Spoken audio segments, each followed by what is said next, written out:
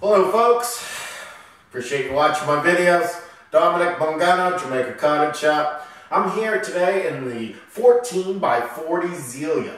You may have seen a previous video documenting this video where everybody has explained the kitchen is huge, and yes it is. This is the entire kitchen. It is the heart of the home. I would like to tell you that if you like big kitchens in your tiny house, this is the place for you. This kitchen is enormous. You can put a table, you can put people and chairs. Lots of room for that home cooking. And in addition, we have a Murphy bed. This Murphy bed pulls right down, sleeps too. A beautiful little bed here, folds right up. We have the decoration here with the double door feature. And then of course we have an additional loft up top. Your ladder can just hook right on. And in this tiny house there is a walk-in closet. A large space for storage. I really like the hardwood maple countertops here and the live edge hemlock tree inside. The ceiling is kiln dried eastern white pine. It is tongue and groove, and you can see that the floor here is a red pine. That is a denser material for the flooring.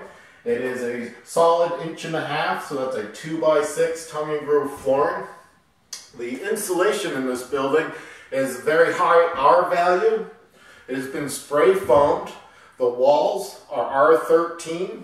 The floor and the roof are R21. The bathroom here, let me spin you around and take you for a little tour. I can show you the cabinets, lots of them, with a space for the refrigerator, a cooking utensil, and microwave. A large double sink. The lighting in the ceiling. Lots of lights. You can see the ceiling is sloped, and the entrance here with the very fine lines on the valleys. The entrance there is a 15 light steel 3.0 by 6.8 door. The heating system is propane. It's direct vent Rinnai heater. Set up to keep this place thermostatically comfortable. The 100 amp electric service. Several breakers here to run the building. Solid wood door here coming in. So we have the washer and dryer right here, hookups. So it would take a nice stackable washer dryer setup. Around the door here, another window and a backup electric heat, so you can just heat this one room where the water service is. Here is in this utility closet, has a pressure tank and a 10-gallon hot water heater. That is an electric hot water heater.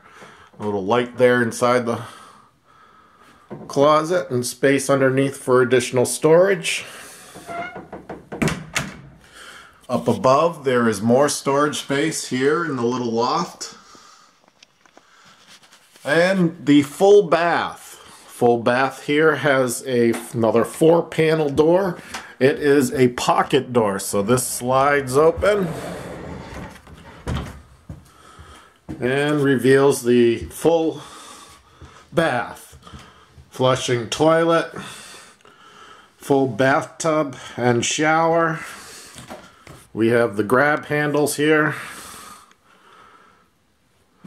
And there's a vent fan, another light, cabinet.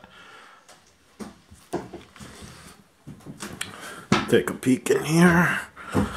Little cabinet there.